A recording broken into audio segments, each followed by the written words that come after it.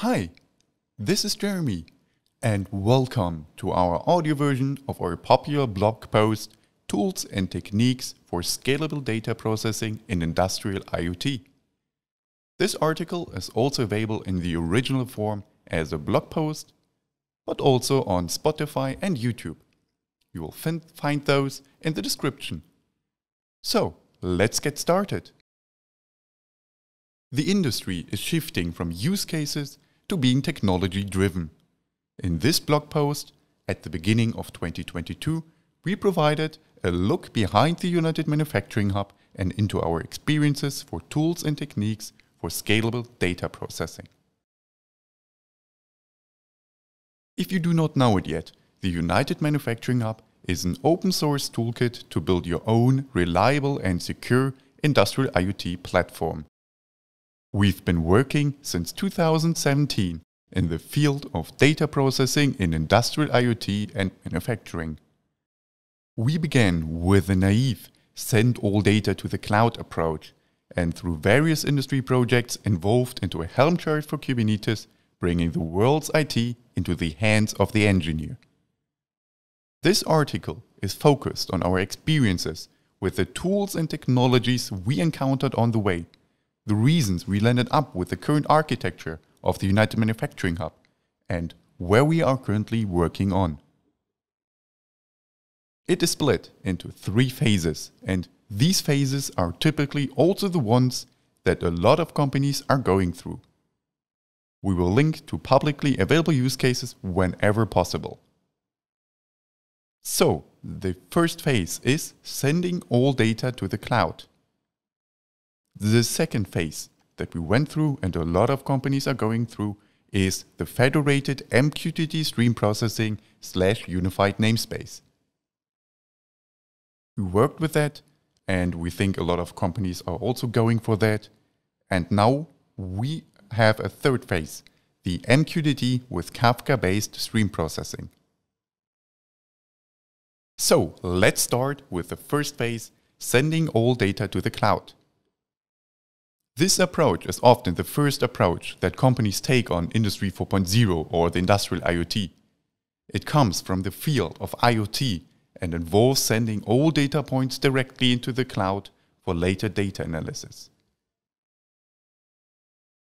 The typical marketing story goes like this: just connect all your devices just to the cloud and suddenly everything is good. Typically what's behind it is you have a lot of devices, you have a proprietary message broker, which is typically based on Apache Kafka. You then apply some stream analytics, which stores the data then in the data lake like S3, and then you put some analytics on top of it, like Power BI or Tableau. Typical tools used here is, for example, managed message brokers like Azure IoT Hub or AWS IoT Core, or self-hosted MQTT brokers like BaryonMQ or HiveMQ or Mosquito, which then run on Azure or AWS. Other tools are, for example, cloud-based databases and stream processing tools like Amazon DynamoDB, AWS Lambda, or Azure Functions. One of our biggest challenges was that this architecture made certain use cases impossible, such as machine learning directly at the machine, because internet connections are often not suitable, for example, latency and up and downstream limitations, and it was therefore not possible to use a cloud broker. Some data just needs to be handled on the edge. Furthermore, this type of architecture strongly encouraged coupling. This means that it makes maintenance and the integration of new use cases much more difficult. It is hard to reuse the PLC data if the PLC directly writes into a cloud database. Additionally, multiple customers reported that the IT departments lacked transparency about where the data is coming from and struggled making sense of the mostly raw data in the cloud. Most machines in factories are very different from each other, and the raw data mirrors exactly that. Now, imagine that the production plant is in Europe, the server sits somewhere in the US, maybe on the west side, and now you're an analytics expert on the east side of the US, and now you have to make sense out of this data. It will be pretty difficult also because there are time zones in between. It is hard to talk to the production supervisor or the analytics expert, and it's really hard to make sense out of the data. There are solutions out there promising to make the contextualization across machines in factories fully automated. But until now, we have not heard yet from any customer in discrete manufacturing that this actually works. And even if it works, there are still limitations regarding certain use cases that we've talked about before. Because of that feedback, we and other companies like BMW decided to take a different approach and solve these challenges. Let's get into the next phase, the federated MQTT stream processing / unified namespace. We call this approach federated MQTT stream processing. Other names for it are, for example, unified namespace, message bus, or event-driven architecture. Here, the data is not sent directly from the producers to the consumers, but a so-called message broker is interposed. This adds another component and thus increases the likelihood of a system failure. But on the other hand, and this is a big plus, it makes it easier to integrate new machines, services, solutions, or databases. So, let's take a look and repeat. You have multiple producers, they all send their messages to a message broker, and then you have consumers at the top who subscribe to it and then do something with the data. Additionally, instead of having one central message broker, we decided to go for one for each factory. This enables not only factories working independently from the cloud, but also enables all use cases we can think of in manufacturing, for example, like edge computing. As message broker, we chose, because of their popularity and simplicity, MQTT, Message Queue Telemetry Transport Protocol. MQTT is great to handle millions of devices at the same time, while still being relatively simple, especially if you compare that to protocols like OPC UA. We would then gather data from production machines, put it into an MQTT broker, contextualize it on the edge using multiple microservices, and then send it to the cloud MQTT broker, where the data would automatically be stored in a database. This architecture provides the following advantages. First, independence from internet outages. The production is not disturbed and can continue to operate. Second, data transparency.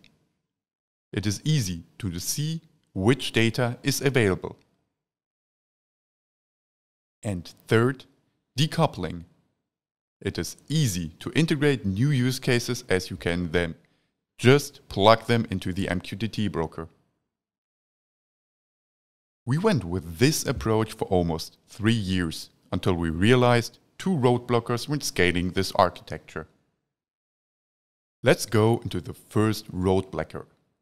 MQTT is not designed for fault-tolerant and scalable stream processing. Stream processing is the part where you take data out of the broker, you process it, and then you push the results back to the broker. The architecture we talked about struggles with the edge cases. For example, hard device restarts. For example, when they lose power, which then can cause a queue corruption. You can have duplicated messages caused by problems in the network, or messages not processed at all, or lost because certain microservices were overloaded and the microservice needed to restart. Or, and this can also happen, a combination of all the previous elements happening at the same time, Murphy's Law. Let's make the thing a little bit more clearly. Here is an example. Imagine we want to determine the output quantity of a machine, and then the data comes in via light barrier. The photoelectric sensors measures the distance, and when the distance gets smaller, a product is passing by, and a message count is sent to the MQTT broker. There is now also a microservice B that calculates the output quantity from these count messages, for example, produce pieces last hour. An implementation for microservice B usually looks like this. First, it subscribes to the topic of the count messages. Then, the current output quantity is stored in the program, and if necessary, it is retained in the MQTT broker. The count message is taken, the number of produced products is extracted, and the current output quantity is increased. And as a last step, the current output quantity is now sent back to the MQTT broker.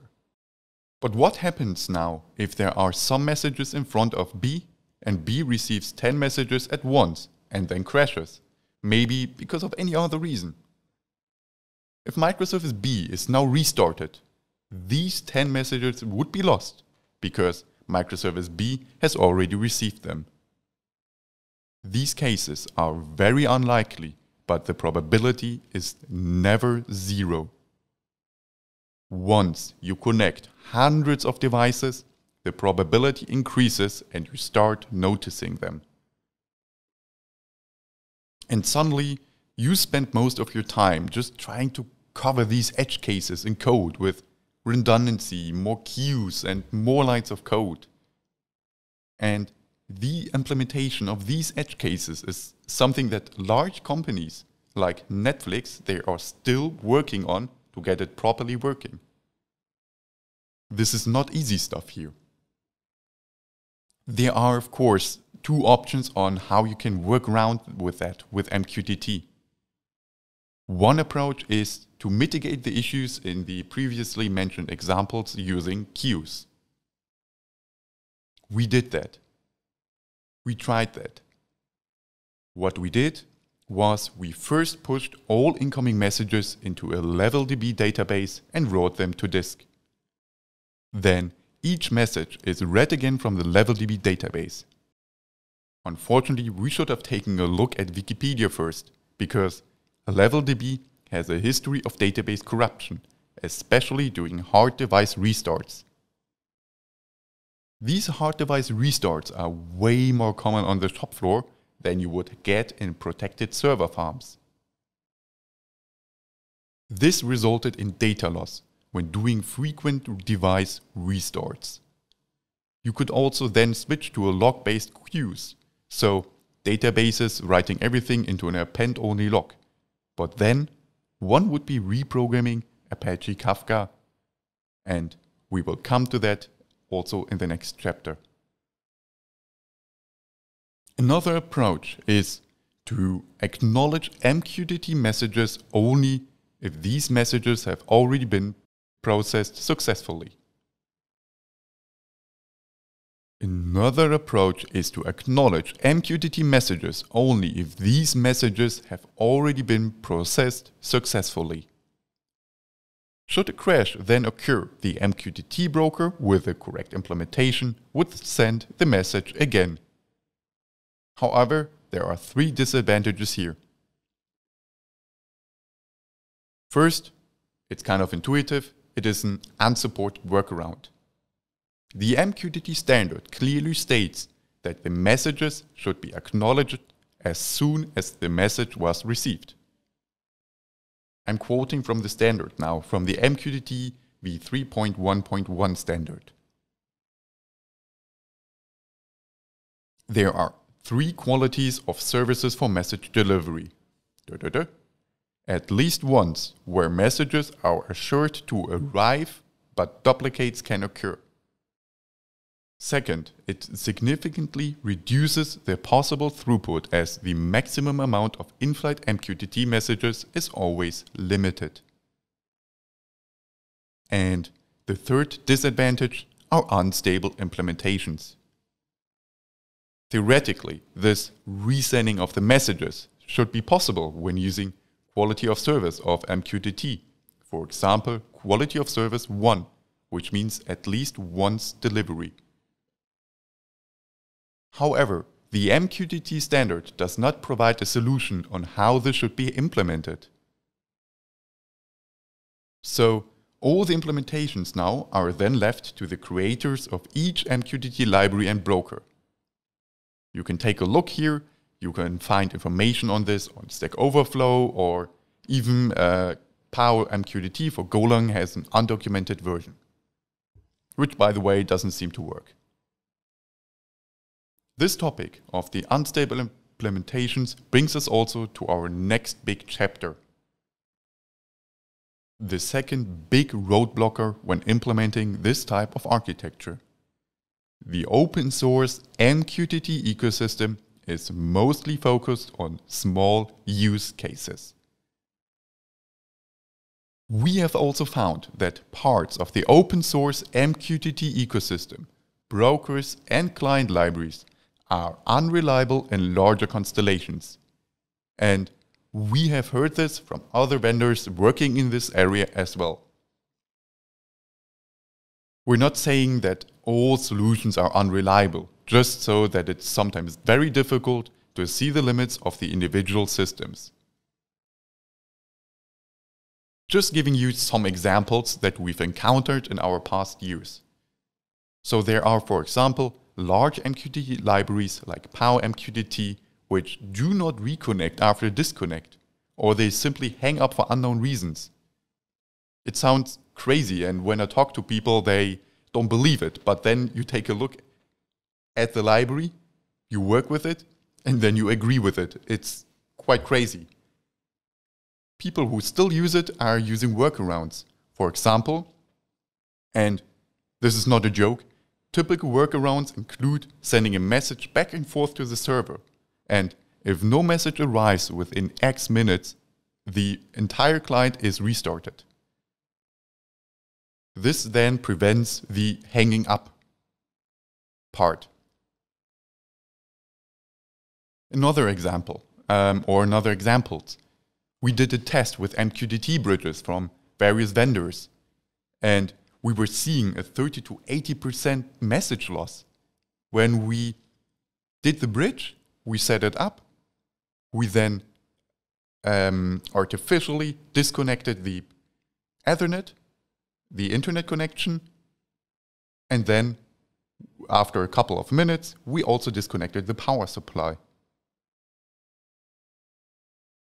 From all the bridges that we tested, none of them were able to actually store the data, and we had a really high message loss here, which then caused us to write our own MQTT bridge, but this is a different topic. Another example of that it's mostly focused on small use cases, that the client libraries, they're not buffering messages during downtimes. So if the broker is down, they just throw an error message, but they say that they buffer it, so it's kind of unexpected behavior.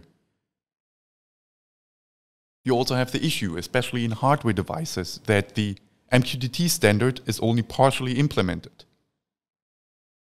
Or, and I'm again not joking here, that you have managed MQTT services from large cloud providers, and if you take a look at them, especially at the product of one large cloud provider, you realize that they're not able to handle more than 10,000 messages per second. We really didn't expect that when we went into the open source MQTT ecosystem, but that were the issues that we experienced. This list can then be continued indefinitely. We first tried to solve the problems by introducing workarounds. I mean, it's a small issue, so let's just do a quick workaround. And then we just put up additional queues, and We worked and worked, and suddenly the system was way more complex than we expected. And complexity makes the system also prone to errors and malfunctions. One note here at this point is that you should also be aware of commercial black box one-fits-it-all solutions praising how seamless MQTT works on their site. Especially if they just put a black box around it, it's very likely that they might just use the same open source libraries and brokers, but they just white label them. There are commercial MQTT brokers out there, for example HiveMQ, with their own custom-written brokers and client libraries, which might help mitigate some of the issues mentioned before. Let's summarize the roadblockers with this type of architecture. With this type of architecture using MQTT and the unified namespace. MQTT is designed for the safe message delivery between devices, and it is not designed for reliable stream processing. Additionally, parts of the open source MQTT ecosystem and all vendors that are building on top of it are unreliable. We worked with it for a couple of years. We introduced more and more workarounds, but we were still struggling with reliability. So we needed a different approach. And we needed an approach that is already ideally used in the industry and is considered best practice. Let's go to the third phase, MQTT with Kafka-based stream processing. So, we took a look at how large companies in insurance, automotive, and banking are solving these challenges. One of the best practices we found is to use Apache Kafka. I'm now quoting their website. Apache Kafka is an open-source distributed event streaming platform used by thousands of companies for high-performance data pipelines, streaming analytics, data integration, and mission-critical applications. Based on their own statements, more than 80% of all Fortune 100 companies trust and use Kafka. So, how does it work? The principle is very similar to the one of an MQTT broker. So first, you have consumers and producers. Both are also called clients, with a broker in the middle. Messages are called in Kafka terminology, they are called events, and are published by a producer to a topic, and can then be consumed by another microservice. The difference here is that each event gets written into a log to disk first. This sounds like a very small detail at the beginning, but because of that small detail, Kafka can guarantee you message ordering, zero message loss, and efficient exactly once processing, even in the harshest environments. So, how do we use Kafka in the United Manufacturing Hub? So what we did is we used an MQTT broker to gather data from various devices across the shop floor. Then we bridge it to Kafka to contextualize and continuously process it. With this approach, we are combining both the strengths of MQTT and Kafka. And so far it looks very good, even when hundreds of thousands of messages per second are sent through unreliable devices and networks. If a microservice fails, then all messages are reliably cached by Kafka. And we are not the only ones. As said at the beginning, we always want to link to use cases whenever they're possible. And in the description, you will find that companies like Edifion, they moved entirely away from MQTT and they switched fully to Kafka. Other companies like BMW, they use Kafka as we do it in parallel to MQTT. We talked with Kai Wehner from Confluent, and he provided us even with more examples. I'm quoting now. Apache Kafka and MQTT are a perfect combination for many IoT use cases. The integrated deployment enables data streaming from the last mile of the OT world into real-time, near real-time, and batch applications in the IT infrastructure.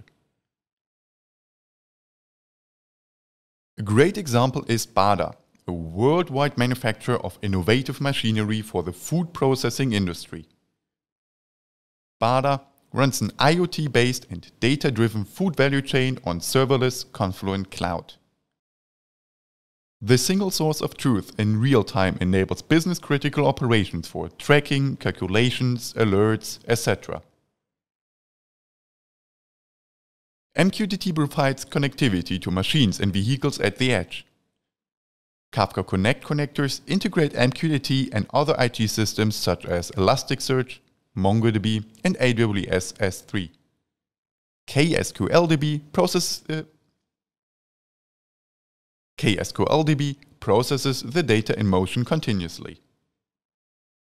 Like I said, more information you can find in the description here.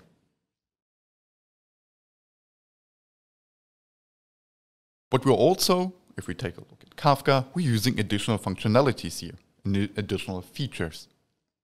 For example, we have message compression enabled by default, and additionally, we also append tracing information. What does it mean, adding tracing information? We add information about where was the message created, where is it coming from, what were the errors when processing it, and we put it into the Apache Kafka headers. If at any step of the data processing pipeline a message fails to be processed, it gets stored automatically in a different putback error queue. This then helps in troubleshooting malformed messages and keeps the main processing pipeline clear. Furthermore, it promotes transparency, as one can now see where which data point is coming from. We are also able to treat messages differently depending on their importance.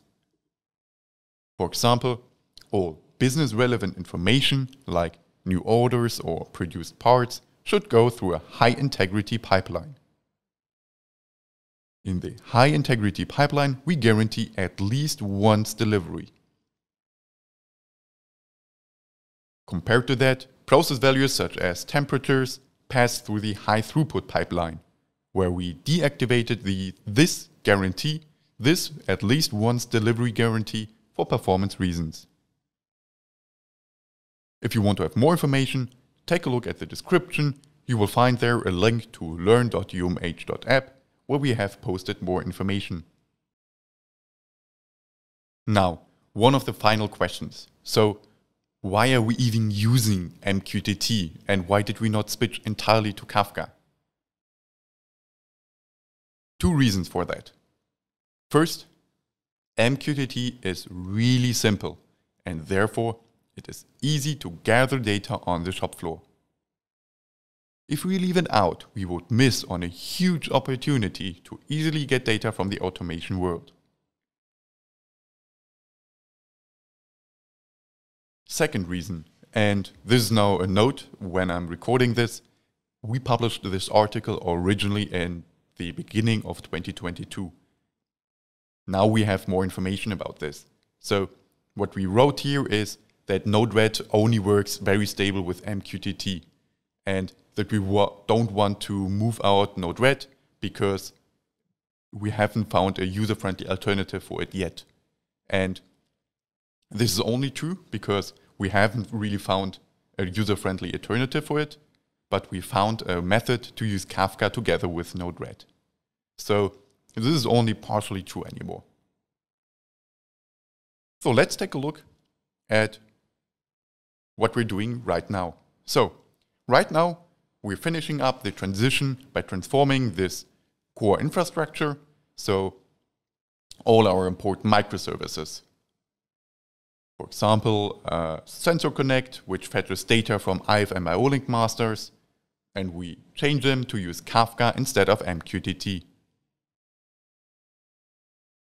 Additionally, we are moving as many standard elements out of the MQTT-based Node-RED into more reliable microservices based on Kafka. One example of it would be that we're now using Benthos for reliable stream processing. So, that was it. So, at this point, we thank Mark Jäckle from Maiborn-Wolf and Kai Wehner from Confluent for the valuable feedback in creating this article. Thank you for listening.